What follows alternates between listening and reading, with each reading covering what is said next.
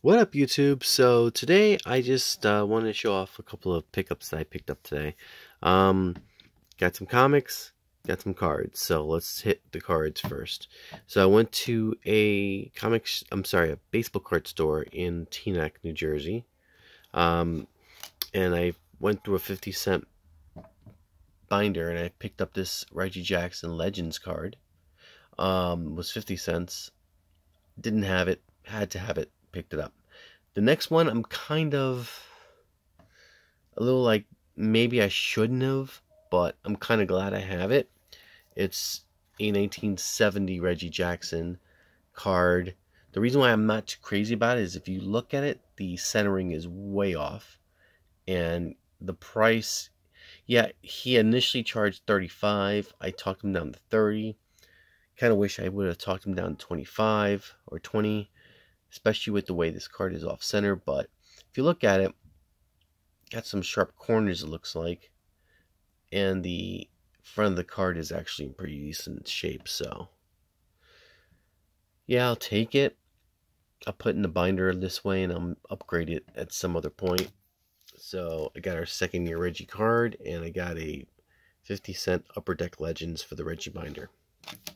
Now, went to a indoor flea market that I usually go to in Rochelle Park, New Jersey. This indoor flea market has everything. If you're from Jersey, if you're from the tri-state area, I really encourage you to look up this indoor flea market in Rochelle Park. They have some great stuff. So I picked up 2 comics. I picked up this Amazing Spider-Man annual from 1976. This book is in immaculate shape. Don't let this bind fool you. That's just the backing of the cardboard that's protecting the book. But it looks like to me in immaculate shape. Maybe the top looks like it's a little off, but I'm not sure if that's just the way the book's supposed to be. There's a little crease there. I paid about $7 for this book. And the colors just pop, and it's a wonderful addition to my Spider-Man collection. I'm really happy to have it. The next book is actually a book. If you follow me on Facebook, facebook.com/Mike Gutierrez, I posted a list of books that I wanted to pick up in the new year because I want to try to get these books from my April 1971 collection, which happens to be the month of my birth and the year of my birth. So I posted a few books that I wanted to pick up for this collection to start building on, and I picked up the first one today, and of course it's Amazing Spider-Man. Amazing Spider-Man number 95, dated April 1971. Now, if you look closely here, you'll see a stamp that says January 12th, 1971. The books were dated April, but they came out a few months earlier back in the day.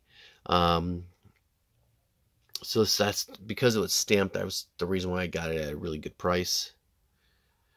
This can also always be upgraded later on. I just wanted to start the April 1971 comic book PC. The colors still pop.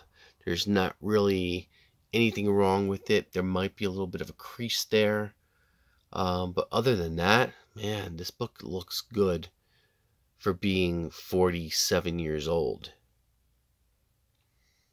Which is what I am. I'm 47 years old. But fuck, I look good still.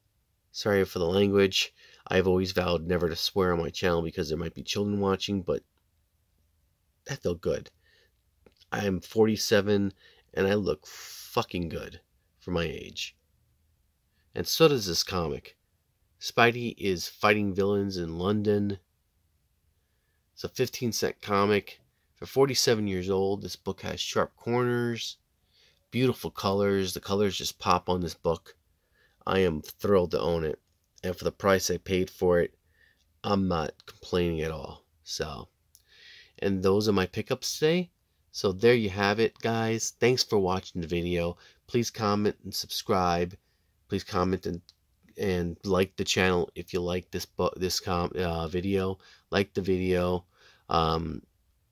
I'm going to finish off my drink. I've been drinking Jack and Coke. Had a couple of beers. I'm going to finish this off and go to sleep, guys. Maybe tomorrow when I wake up before the Jets game, I'll read these books that I picked up, and I'll post pictures of the binder cards on Facebook. So, guys, thanks a lot for watching the video.